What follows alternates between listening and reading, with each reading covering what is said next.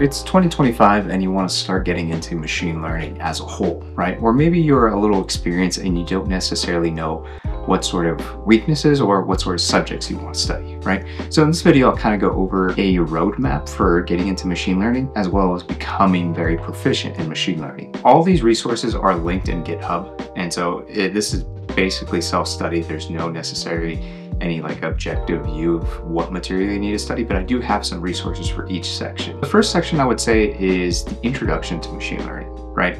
So you would cover the concepts of what is machine learning, key definitions, have the understanding, knowing the differences between AI, machine learning, and deep learning, right? As well as like how to use different algorithms. The other idea that for kind of like more of how to get into machine learning, really the beginning part, programming in Python and getting really familiar on how to use Python as a whole, as well as just getting comfortable with a lot of the Python libraries that are done in data science and machine learning, such as pandas, NumPy, PyTorch, so on and so forth. A lot of these necessary libraries. The other kind of skills that I would categorize under programming with Python is just getting familiar with like the software engineering best practices for Python, as well as learning Git and GitHub, right? Once you have a good idea of that, I would say knowing how to set up an environment to work in these machine learning ecosystems, right? So knowing how to use Python, Jupyter Notebook, working in the cloud, also working with Docker images or virtual environments or Anaconda environments, I think are very important. The other thing that's really important in my opinion too, that a lot of people misunderstand is if you're going to be a data scientist or a machine learning engineer, you have to unfortunately get into, let's say, a cloud environment. So in my case, I know Azure Machine Learning Studio very well, as well as Azure as a whole. There are other ecosystems such as Google Cloud or AWS that offer their own sort of cloud blend, but they also offer their own flavor of how to train your machine learning, such as AWS with SageMaker or Google Cloud AI. All right, in this next kind of like beginner part, I would say these are kind of the core mathematical and statistical foundations that you really need to cover to understand ML in my opinion. In linear algebra, there's quite a bit of math you need to know, I would say, that applies directly towards machine learning. So I would say understanding vector spaces, matrix operations, eigenvalues, eigenvectors, understanding matrix decomposition, tensor operation, tensor manipulation, right, from linear algebra. Now, if you're going to be covering things in linear algebra, you can't gloss over the probability and statistics side, right? So you have to have a good understanding of probability theory and distribution, statistical hypothesis testing, Bayesian statistics, so on and so forth.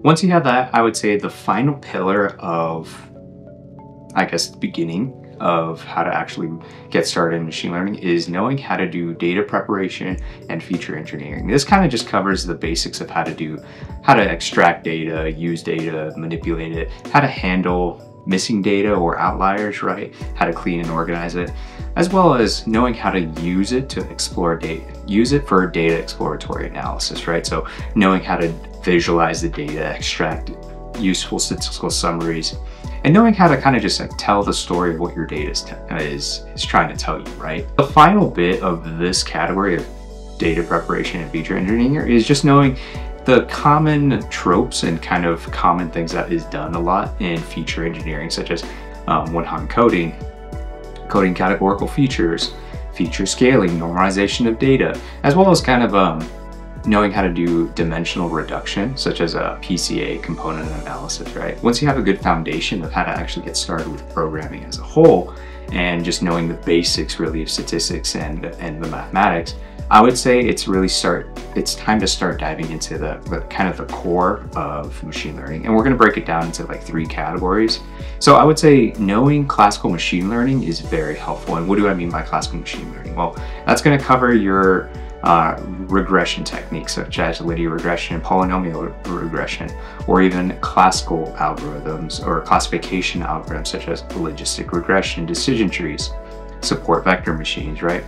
And then once you have a good idea of what the traditional classification and regression techniques are, you can kind of go into the more unsupervised learning, really, of clustering, hierarchical clustering, as well as kind of going into the ensemble methods, which is, bagging and boosting, or as most people probably know, AdaBoost or XGBoost, as well as stacking, right?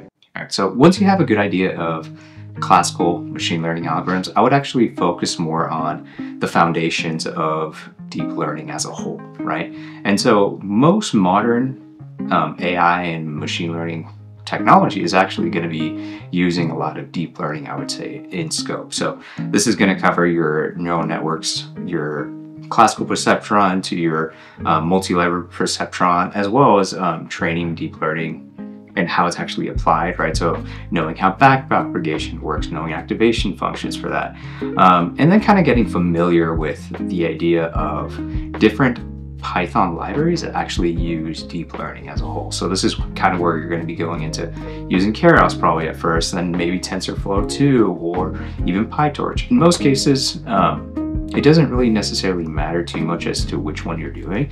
The idea is that you know how to apply very traditional foundations of deep learning into applying this into a very simple project, right? Have a good mathematical and structural approach of understanding what the initial deep learning foundations are. I would kind of go into the more advanced architectures of deep learning. This is going to cover your convolutional neural network, your CNNs, right? Understanding how convolution works at a deeper level, as well as the filters of how convolution applies filters. The other application would be just knowing how to apply image processing. The other thing I would kind of cover, since we're in covering convolutional networks, is just understanding the state-of-the-art architectures that are used in image classification. So basically anything from ResNet to EffectiveNet to even, I would say, more of the older AlexNet. Then I would probably go into recurrent neural networks, basically RNNs, and cover the basics idea of how to apply these and kind of just go over LSTMs, RUs, right? And how it applies to time series, as well as basic idea of natural language processing. Grammars and attention mechanisms architectures actually are. So this is going to cover your self-attention mechanisms, right? Your foundations of BERT and GPT models, right?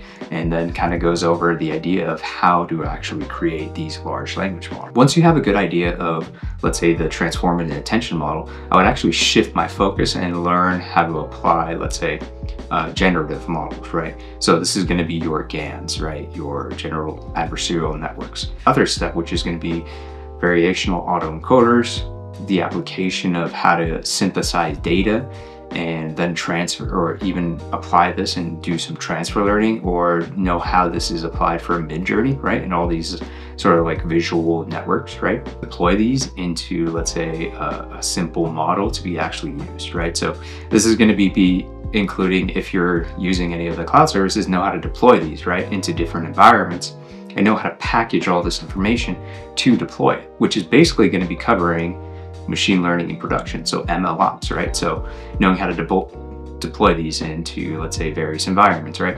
Knowing how to containerize if you're using an image, or how to containerize your, let's say, your virtual environment, your Anaconda environment, right? Know how to apply the basics of how to monitor your model and maintain it over time, right? So this will cover anything from, your model drift or even data drift, right? As well as knowing how to retrain a model effectively and how to get better results, how to fine tune it, right? And then what I would also just learn a little bit of CI/CD, right? Continuous integration and continuous deployment for machine learning. You don't have to know the whole ecosystem of CI/CD, right? That's a whole, job title of DevOps, but knowing the basics of how to deploy these using GitHub or Azure DevOps or even other sort of like environments, right? You want to create a couple capstone projects in each step along the way, right? So some ideas are build a very simple image classifier, right? Develop the foundations of how chatbots are using transformers, right? Create a recommendation system, right? And then the idea is, once you have a good selection of projects, right, I would probably go anywhere from 3 to 5 as a good portfolio, really, for your capstones, and then know how to present it and, kind of let people know what you've been doing, right? This is kind of getting just feedback, as well as just making sure that whatever you're creating is actually solving a real world problem. So maybe you could write a blog post.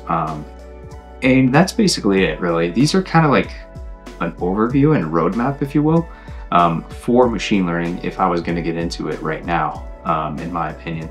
There's a lot of material down here, and again, this is my best attempt to create a very open source free roadmap for people to understand. Yeah, let me know if this is a really good output. I'm gonna try to clean this up with some feedback and then hopefully get back with you or get back to everyone with some better resources in the future. But this is kind of like my first attempt of creating a roadmap for machine learning for anyone to learn. These are my suggestions. Hope you guys liked the video, and yeah, see you guys in the next one.